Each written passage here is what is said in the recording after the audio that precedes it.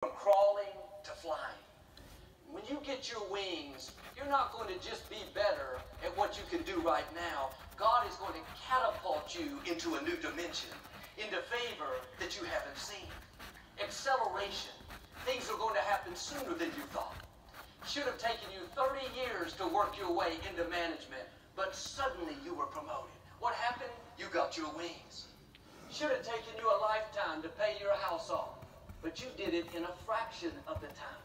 What happened? You went from crawling to flying. You got your wings. That's the hand of God thrusting you ahead.